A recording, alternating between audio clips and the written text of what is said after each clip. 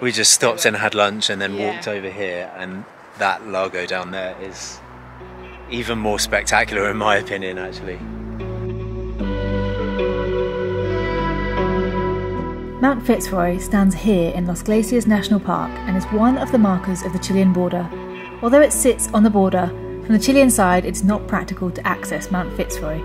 Viewing Fitzroy is only possible from the western slopes of the Andes, and so it is considered as a landscape of the Argentine Republic. The striking contrast between the most famous mountain in Patagonia as it looms over the turquoise Laguna de los Tres is what makes this scenery mind-blowingly beautiful. This incredible alpine scene is fed by Glacier de los Tres and Glacier Rio Blanco, spilling down from the jagged wall of rock. The ancient dwellers used to call this mountain Chaltén, a name which means smoking mountain. This is due to the clouds that rest on its summit almost constantly, which made the old denizens